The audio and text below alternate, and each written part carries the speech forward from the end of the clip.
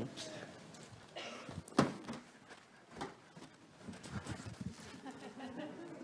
Hi, I asked Wilson to help me this year. Thanks, Wilson. Oops. So come to the Christingle this year. Actually, I don't have any idea because as an immigrant, Christingle is much a traditional vicar thing to do. So I did watch back last year how do the Christingle works and what are the meanings. And Nathan said it's the traditional vicar thing to do, to share, to illustrate what Jesus did for us, especially for children and family. And I was thinking how to make it my way, because everyone knows the Christingle, I suppose, because many of us are British, right? You should know what is Christingle. And I was thinking, so what is Christingle mean for us? Any business to us? And the first thing is in Gospel of John, chapter 3, verse 16. Correct me if I'm not. And I kept so hard to memorize all the sermon. And God so loved the world. So for our brilliant idea, we use the orange to represent the world. So God so loved the world, and still bounce. And so God so loved the world. How He loved? Because you remember, as an immigrant, I first come to this strange land. For me, it's strange land. You know, none of my Christmas is with snow. None of my Christmas is with snow. And with black ice. And I sleep, I drive into another lane, and I crash. This is my car this year. And, you know, I was thinking, oh gosh, my Christmas is ruined because my car broken and my house fell off electricity. Speaking another language, spending Christmas with others, not my families. And 2 years before that, I was depressed a little bit. And how come God so loved the world? When you see fantastic Wilson, and I was thinking how God so loved the world, then we need to use this one. Yeah. God didn't answer my question and my prayers, but He gave me this 4 sticks with candies. Do you know what does it mean? I forget the German, so someone help me. So, Noah, do you know what is the candy and the sticks means?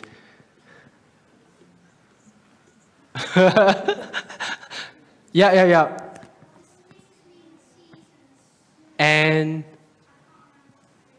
yeah, but you're better than mine already. Yeah. Yeah. The promises, the food, the candy represent the food. And why are they 4 sticks? Because of 4 seasons. So when time comes by, 4 seasons pass, another Christmas again.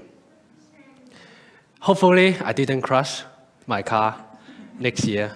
But so 4 seasons went by. So there's spring, summer, and autumn, and what is that again? Winter.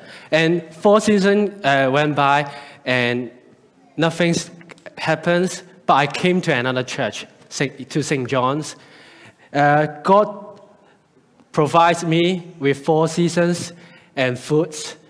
And nowadays, I suppose if you ask your children what Christmas present you want, they may say, not candies, not Kit Kat, but Xbox or a PS5.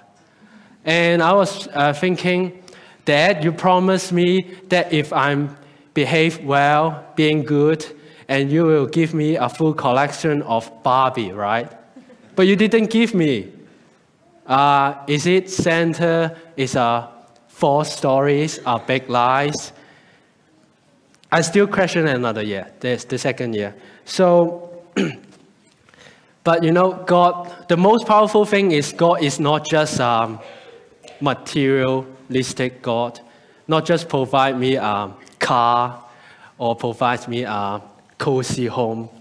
He is also a spiritual God and also oversee all the timeline. And at that time, last year of Christmas, what do you think I'm praying? To get back home or to have a glorious purpose? What do you think I'm praying? To get back home with my family in Christmas or with peace? Yeah. So God didn't answer me because He know what I need.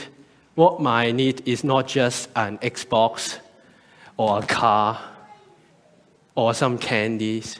He knows deep down in my heart I need a purpose. I need peace in my heart. I need to fix my personal issues. But what spiritual needs is what? And so God sent His Son for what? Die on the cross, shed His blood. So I may need your help. Yeah. Yeah. That's a brilliant thing that God makes the church and we help each other. So the ribbon, the red ribbon, represents the blood of Jesus. And then the blood of Jesus, He died for us.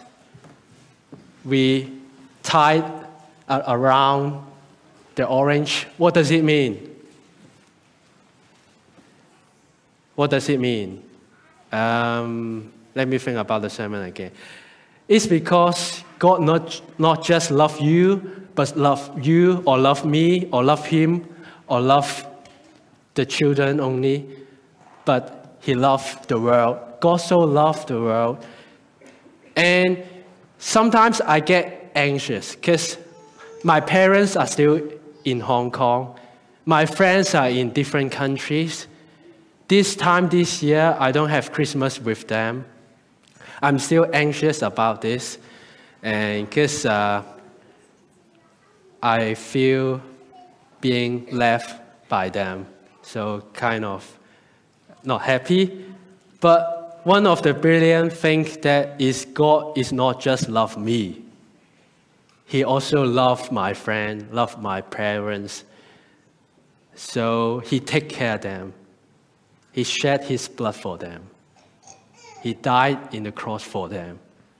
So that even I, living in England, I know that God, this powerful, almighty God, will love them and give a hug for them and makes me feel so warm.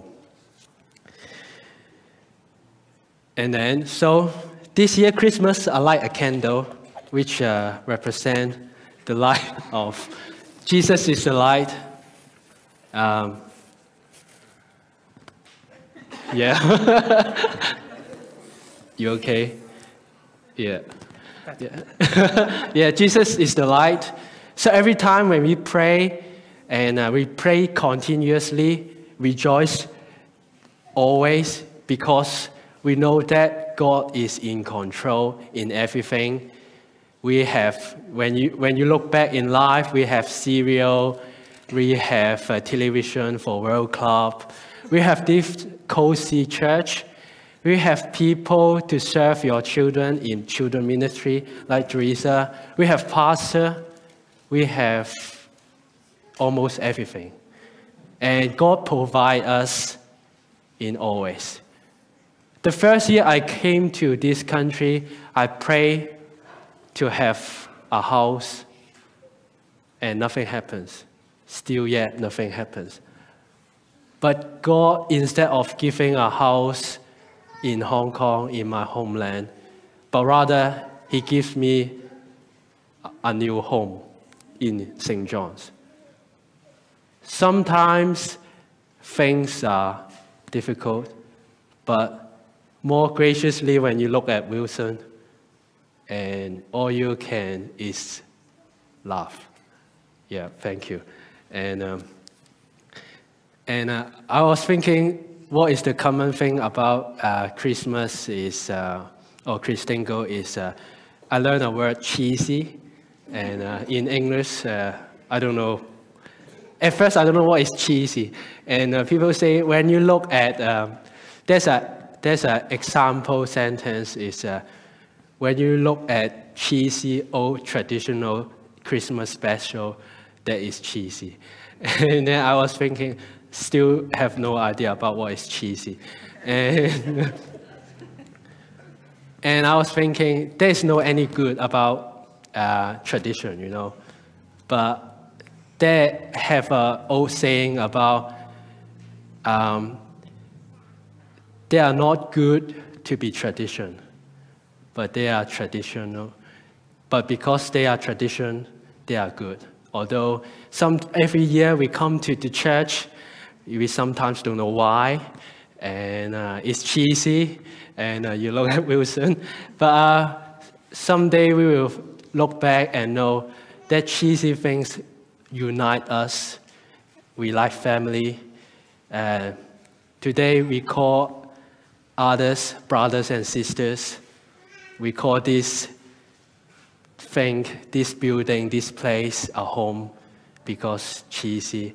So God so loved the world, and He loved you and loved the person next to you. So please give a handshake or a hug to the person next to you. God so loved the world. Thank you.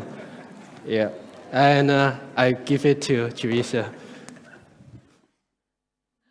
Wonderful. Thank you.